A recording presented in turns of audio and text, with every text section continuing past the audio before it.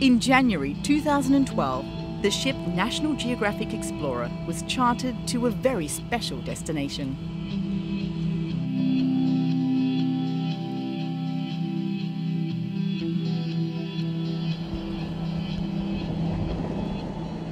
On board the ship were leaders in science, arts, business, public policy and culture, brought on this extraordinary voyage to an isolated continent at the farthest reaches of the Earth, so that they may experience the drastic effects of climate change firsthand.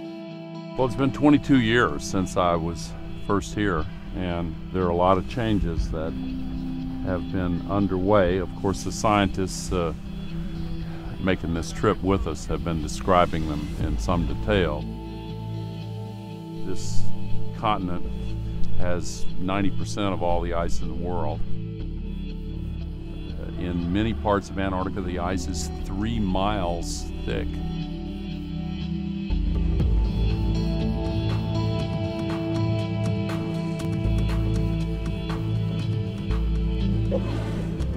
This area of Antarctica is warming up 4 or 5 times faster than the rest of the world.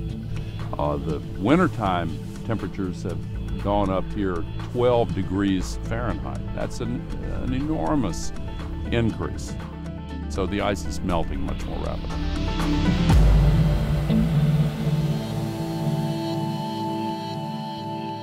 The science I do is studying the ice sheets in particular.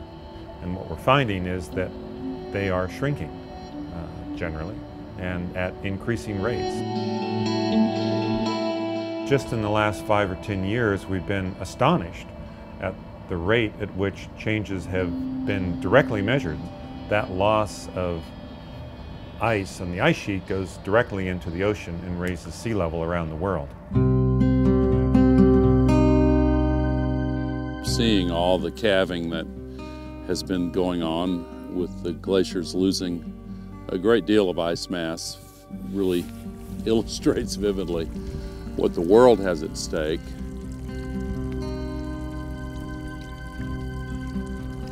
We were in one area where you could see the ice had retreated miles just in the last couple of decades. And that's happening in many places around this continent. It's happening on Greenland. It's happening in the Himalayas. It's happening in the Rockies, in the Andes, in the Alps. Everywhere there's ice, the frozen parts of this planet are melting and thawing. The ice sheets are moving faster toward the sea. And this system has a lot of momentum. Once it gets started, it's hard to reverse it. So it has the potential for raising sea level catastrophically. Humans have become the dominant climate forcing. We're driving the climate now.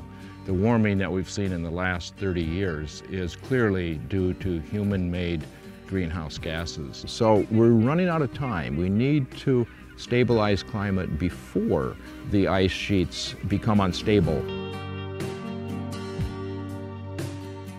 The ice sheet that is of most concern is the West Antarctic ice sheet, which rests on bedrock below sea level. And once that starts to disintegrate, then it will be too late to stop it. Sea level already has increased the rate at which it's rising. It's now rising at more than 3 centimeters a decade, which, you know, in 1 century is about so much. But that rate is twice as large as it was a quarter of a century ago. And we can see that the ice sheets are losing mass faster and faster. Even a 1 meter sea level rise would be disastrous because we have so many cities located on coastlines around the world.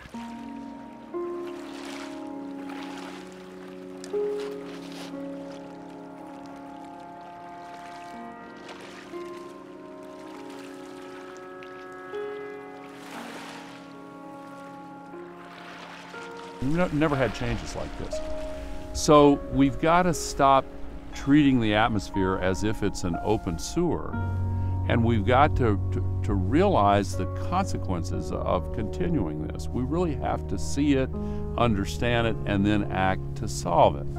We hope to make more people aware of exactly what is at stake, make more people aware of the fact that the solutions are available, that we should be doing these things anyway, that we're going to get through this, and on the other side of it, we can have a better world, more sustainable. It's a global problem, and the solutions have to be global in nature. So it's a hard one, but it's essential that we do it.